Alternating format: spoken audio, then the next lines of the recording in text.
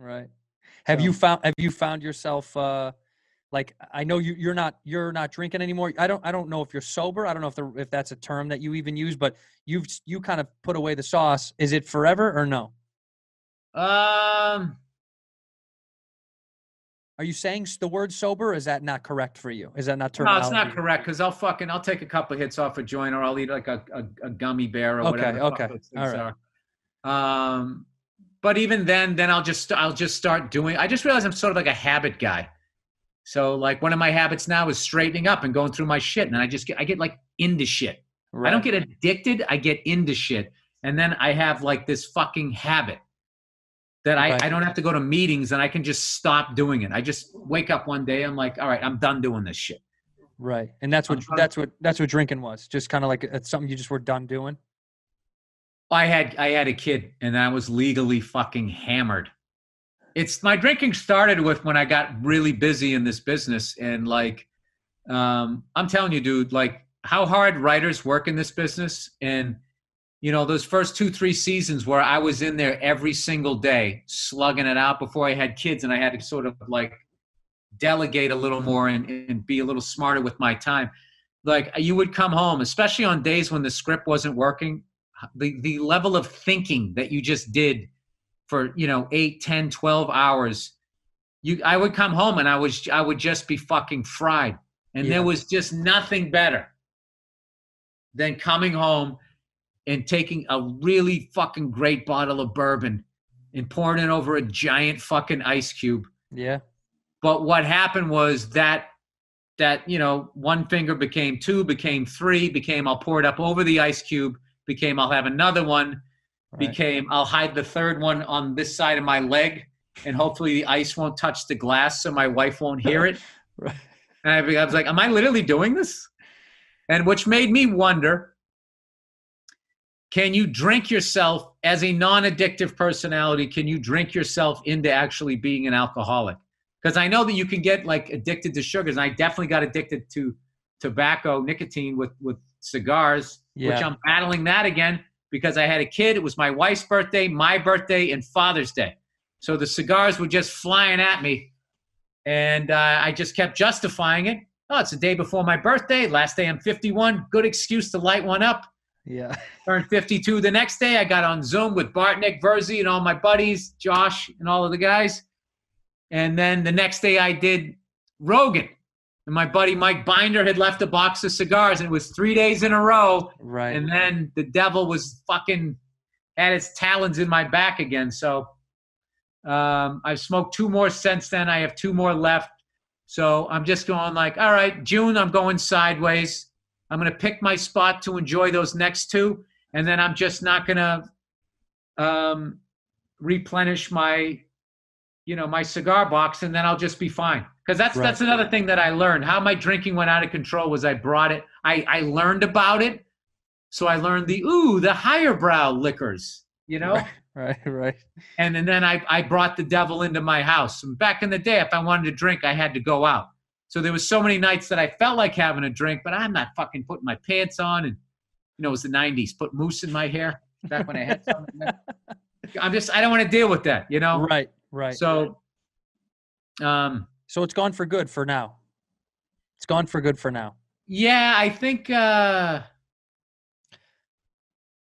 think, something, when I feel that I could actually go back to it and it wouldn't be a fucking problem, which I don't believe that it wouldn't be. So, there is occasions like when I'm out with my wife and we're having a really nice meal, and then they bring this bottle of wine that complements it.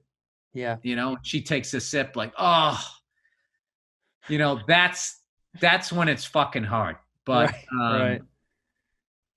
But I got to tell you, waking up in the morning, you don't have the booze bag face and you got a flat stomach. That's, it's fucking great up until about 5:30, 6 o'clock. Yeah. No, I mean, I go back and forth this show is all about having a drink with somebody, and, I'm sorry, I fucked that up. You did bad. No, so many of my friends are actually sober too. I mean, Bobby's one of my best friends, and he's been sober for years. So many people in my life are so sober now. It almost makes me sometimes go, oh, maybe I should maybe I should slow down or stop but it's not become an issue. Slowing down is always a great thing. The advice Yeah. I would give you, well, you're married, so I think you'll be all right.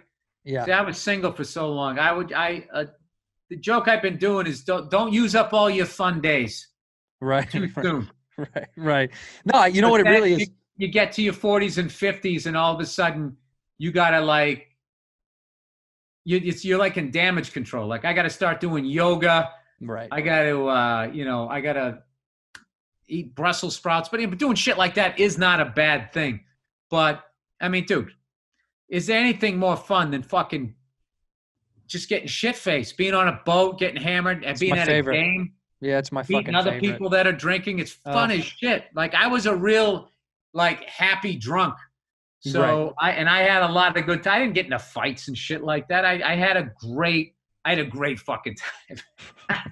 But I can definitely, there are definitely times, especially with stress, which is not a good reason to drink. I definitely feel myself going like, God damn, but my brain immediately goes into I would like to have a drink.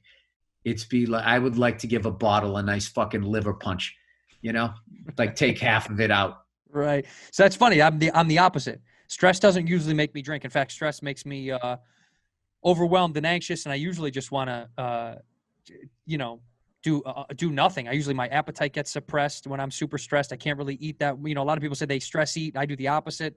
And then for me, I usually love having a drink when I'm in a good mood, when things are positive, or like when we're going out to eat and I'm excited, we'll go out and her and I will have drinks. And it's usually only then. When I'm stressed or I'm depressed or I'm down, luckily I never want the sauce because it just sounds annoying. It sounds exhausting. I don't know, because I know it's not going to make me happy. So for some reason, if I'm bummed out. Oh, that's good. That's good if you have that. Do you have that? Do you have those abilities? But I often want to have one. Talking shit and talking about sports and shit. That's all I did on the fucking road, man. When I would go on the road, like I would finish when I was working, Verzi, Bartnick, Lawhead, Nate, Craig, all of those guys. That's all I did. And I hated going to the spot, right? Like the club. I'd always feel like a fucking, I just felt like a loser. If I walked in the club and everybody there was younger than me, I felt like I fucking stayed back like 50 grades. And I was like, I got to get out of here. I love the fucking dive bar. Yeah. With very quiet music. Back in my 20s, I liked that. I just wasn't into that sceney thing. No, like I fucking hated myself. So I didn't want to go into this place where everybody seemed to be like in love with themselves. It was just reinforcing what I thought about myself. Is like, I'm going to go into this quiet fucking place where nobody's fucking with me. Right. And I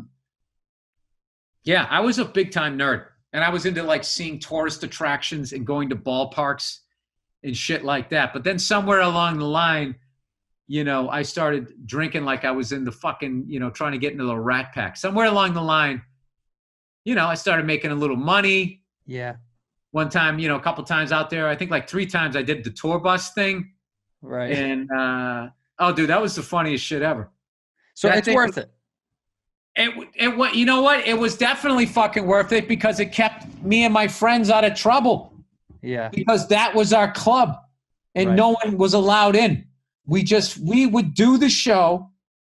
We would be talking about what we were going to do on the bus, what movie we were going to watch, what sporting event, and we would build the tours around sporting events. You're just having sleepovers with your friends on the road. That's what absolutely. Yeah, it's grown up. We were all fucking married guys or in relationships, so we would fucking like, dude. I did one run. We ended up at the Kentucky Derby. Ugh, how fun!